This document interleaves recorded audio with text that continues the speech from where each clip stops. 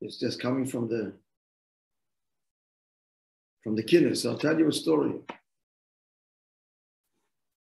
My daughter Chana Kaplan, Mendel's wife, Kaplan, so they're in Shlichus in Potomac Village. It's an upper scale community. So she brought 7 women, whatever it was, to the oil a few weeks ago. One of them is a doctor, secular,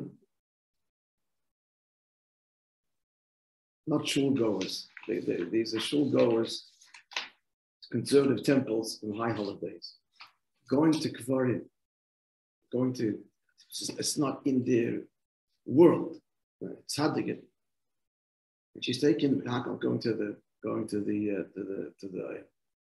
She was completely blown away how naturally they sat down and wrote the pages, long letters, and like this is so like the synagogue is somewhat, they're used to it, familiar. This is completely unfamiliar. The whole idea. I mean, 1,000 questions. What does it mean?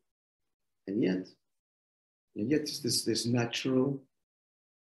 They related so naturally.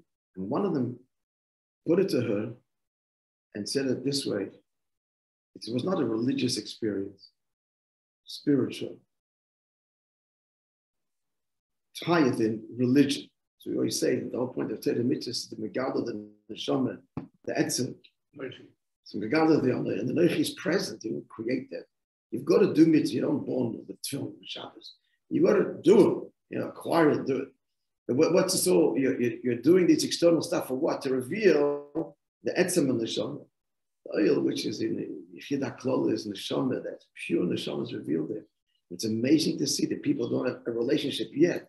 Never learned, never determined to do mitzvahs. And so, this is a natural place. It's a place that feels so at home because it's a place of the etzem and neshama. Last night we brought that. It's part of a group also.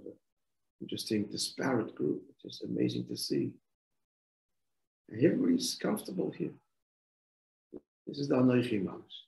Okay, we continue tomorrow. A wonderful day, everybody.